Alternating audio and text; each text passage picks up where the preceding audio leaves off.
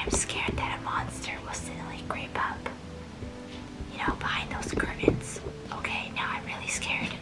Anyways, hey guys, and welcome back to my channel, and today we're going to draw the whole Abbott family from A Quiet Place and also A Quiet Place Part 2. Over this holiday, I've seen a lot of films, and this is the first horror film I've seen. Yeah.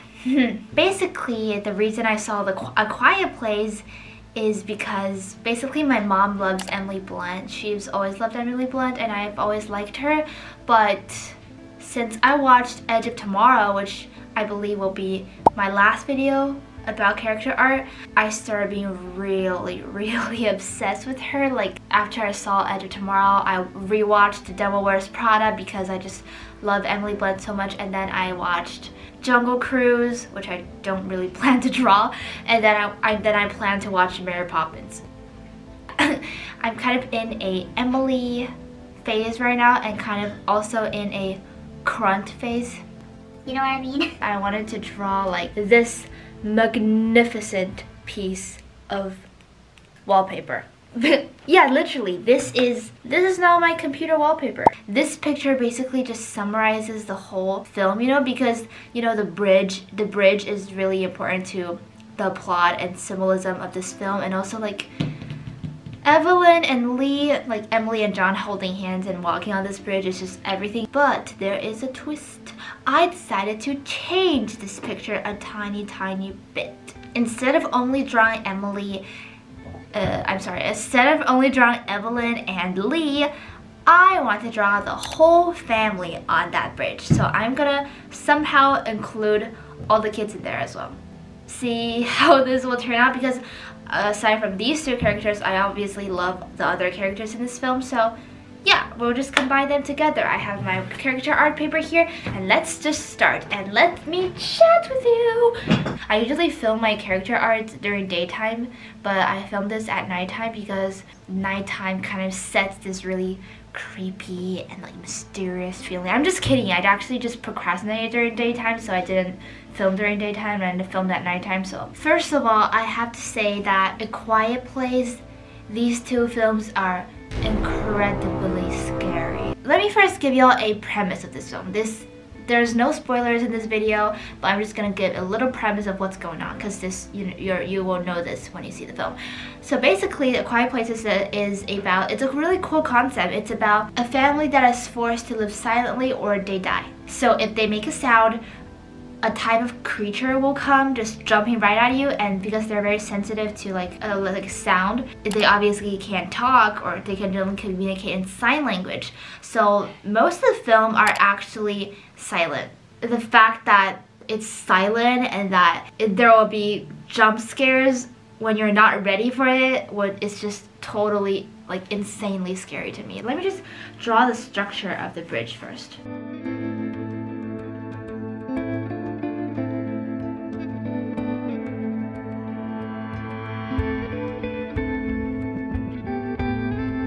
I watched it with my parents, with my mom and dad. All three of us were like so scared of jump scares and like just like this the whole time. We decided to watch the film mostly on mute. Even on mute. Here is how I watched the film, on mute. And yeah, but let's just talk more about being silent, because silent is a crucial factor in this film, and I think like silence, like the director, like John Krasinski played the element of silence so good. Like there are some clips I watched with sound, so like I really like his choice of like which clips to put on mute. For example, like one of the daughters in the film is deaf, so when the perspective is to her, then it will completely be in her point of view, and it will be silent because she is deaf and she can't hear anything. And also silence, I think silence is a really crucial factor if you want to make a truly scary horror film, because silence just genuinely makes people nervous. Like because silence, you don't know what's coming, you're scared of the unknown. And for example, let's take the scene where like they think a monster is about to come and like everyone's silent. If the clip is full of dramatic music, like, oh, what's gonna happen, it's just not as effective as if you just put the whole clip silent.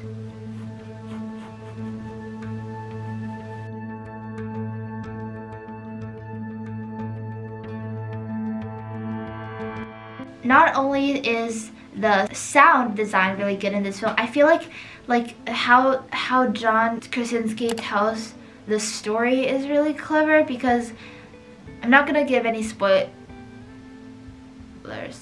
I'm not gonna really give any spoilers, but I'm just gonna explain this. Like the beginning of this film, I think, is really cleverly done, because it opens up with them in a medicine store searching for medicine for one of their children, and there's really silent, no sound, no music, and then they're on the bridge and like something really horrifying happens. As starting from the beginning, we are introduced to how high the stakes are in this film, and without even many dialogue and like explanation, we just immediately like get what the film is going to be about, and the concept and what the family is living under. So I think the beginning is also really cool, like the exposition like sets the stakes of the film.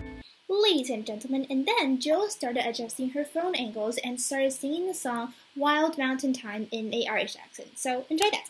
Will you go, lassie, go, and we'll all go together to Wild Mountain Time, all around the blooming heather. I really love Crunch. Like, I've seen a lot of YouTube videos about them.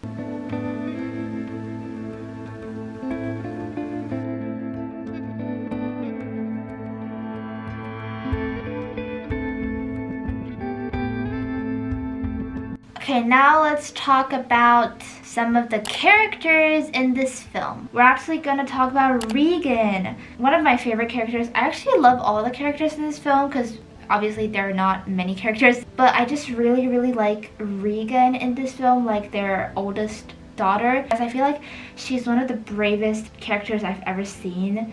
I'm not going to spoil, but basically in the second film, she is the hero of the story. I also really like, of course, I really like the father. I really like John Krasinski's character. He just protects every single one of them. Just so caring and so brave as well. And now let's talk about Marcus. I think Marcus is really cute and he is really brave, but sometimes like Marcus sometimes makes some decisions that I don't know why he makes them. Guys, I don't know why I didn't mention it, but I also really love Evelyn, the mother, Emily's character in this film, because I think, of course, she's just so strong and she cares about her children so much, so I really love Evelyn too.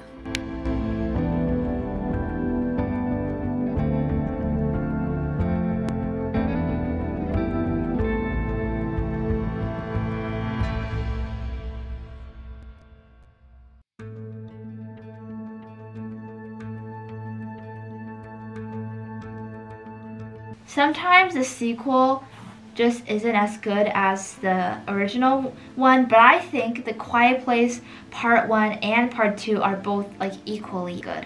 I think both of them are so good because the first one is just kind of like really scary, and like, you know, the birth scene is iconic and like shows the stakes and how a nervous situation, but the second film is really like fighting in this situation, like physical stuff, you know. So I think both films are really good. So, now I finished talking about the family. Let's talk about some questions I have, because I mean there are certainly plot holes in the film, but I just found one particular thing really confusing. So basically in the second film, at the end, at like close to the end, Regan, like they went on this island that is safe from the monsters, and they have to like do something.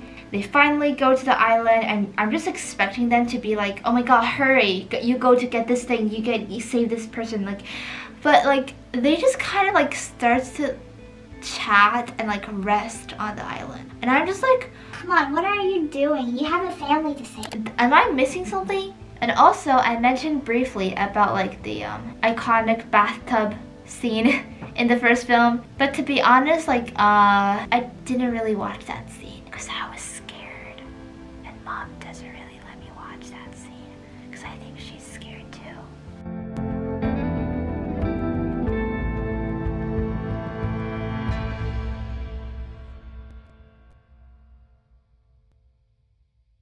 I've seen in a lot of interviews, like the John Krasinski interviews, like he said in a lot of interviews that this film isn't just about horror. The main central symbol in this film is family.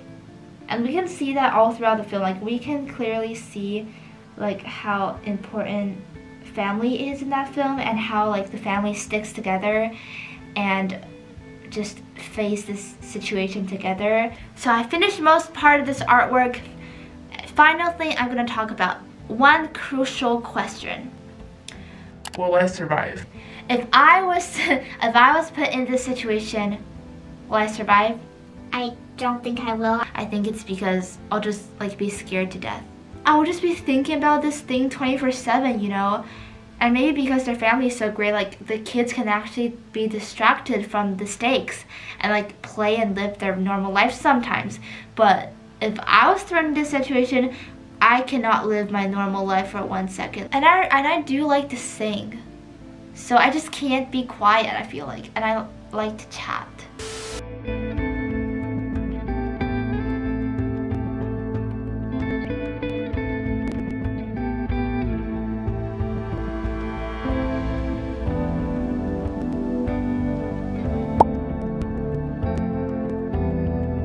Okay guys, I hope you enjoyed this video. Thanks for watching. I'll see you next time.